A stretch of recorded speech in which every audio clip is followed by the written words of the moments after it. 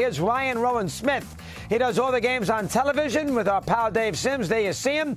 Ryan, welcome. That is a heck of a win last night. It's one thing to beat Washington in a doubleheader.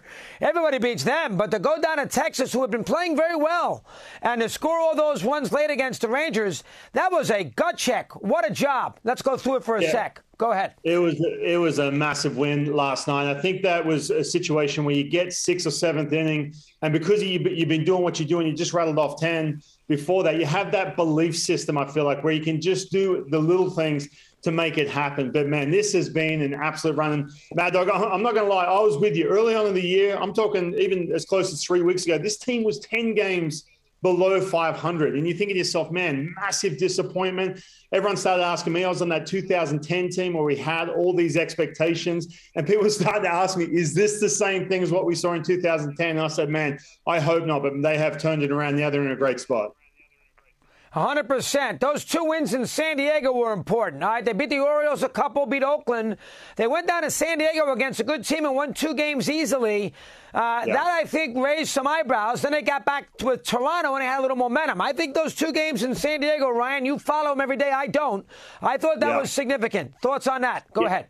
Yeah, I think so. I think in the fact that they put up an 8 spot, then they put up another big bunch of runs. The big question mark for this team was the offense. Were they ever going to turn it around? And then you mentioned that Blue Jays series. They're facing a tough team. You got all these Blue Jay fans that come down below the border, and then they make a huge mess of the stadium. But they swept them. I want to go back though to the brawl against the Angels when Jesse Winker got into it. This was one guy they brought over in the offseason, and he was going to be that big impact, a big trade, him and Eugenio Suarez. And he wasn't doing a whole lot. He was a bit of a disappointment at the beginning of the year, but he's kind of like the loudest guy in the clubhouse. So all of a sudden, this happens with the brawl. You can't put any numbers behind this, but I think that really brought them together because he was in the thick of it. And since then, he's served his suspension. He's starting to clean things up offensively.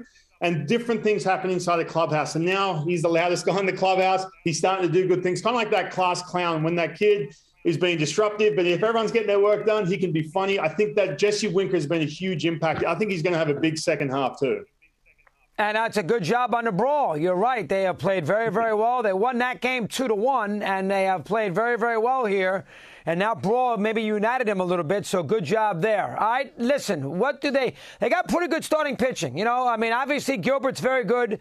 Gonzalez is a veteran. He's been around. Kirby's going to be a good pitcher. They got pretty good starting pitching. Do they have enough offense? Do they need another stick? What's the story as far as deadline is concerned? He won't be bashful, DePoto. He made trades last year. Do they need another stick with this lineup, most importantly, Ryan? Let me hear your thoughts on that. I think there's 2 things. I think, first of all, Adam Frazier, who they brought over in a trade as well this offseason, he has been below average. He's hitting around 220, 225. But he's starting to pick it up a little bit, so it's going to be interesting. But back to the pitching, I think the biggest need for them at the trade deadline, and it is going to be competitive, they have to get another starting pitcher. And you think, and you look at this rotation, and you think to yourself, well, every one in the rotation is doing good things every 5 days.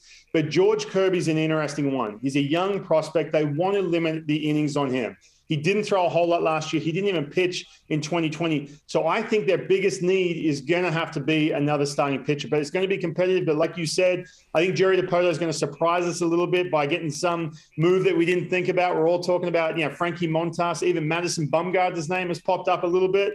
As someone who has some veteran experience. The other aspect of this too, talking about the trade deadline, regardless of getting that big stick or getting a pitcher, is someone with some playoff experience. That's the one thing with the Seattle Mariners. There's just no playoff experience. And when you're in a clubhouse and you don't have those veterans who have been there, done that, it can be a little tough. So someone who's kind of like that role player who can be in that clubhouse and kind of weather that storm once September rolls around would be good too.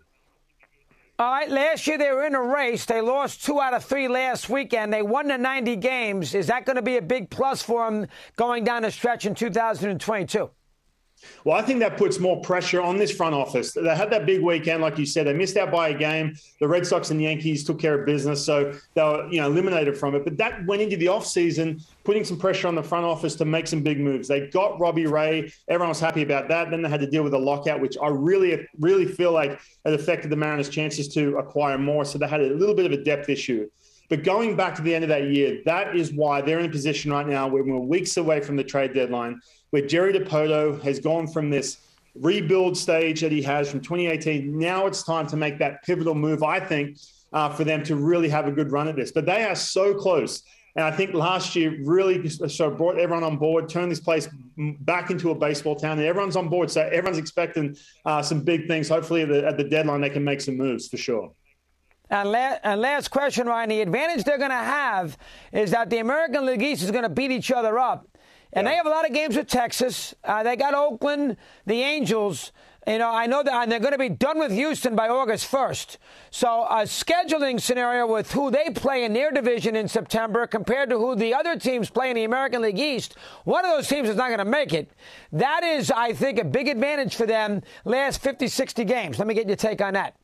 Yeah, hey, don't forget about the Baltimore Orioles, who somehow are starting to win games. And they're over in that East, beating up on some of these teams. So you make a great point. The one thing, and back to the schedule and heading into the trade deadline, they have the Houston Astros leading right up to that deadline. So it's going to be interesting when it comes down to the crunch, when that big call has to be made. Where do they stand? Are they going to be closer to the Astros who are running away from it? But I think September is going to be a good month. They're winning with pitching. Their bullpen has been the best in baseball on this long stretch, this last stretch. Their starting pitching has been amazing. I think the month of September is going to treat them well, like you said, with the schedule. And hopefully the ALs can beat each other up a little bit. Ryan, great job. We'll get you on again. Thanks for a few minutes here today. Thanks again to a camera. Appreciate it very much.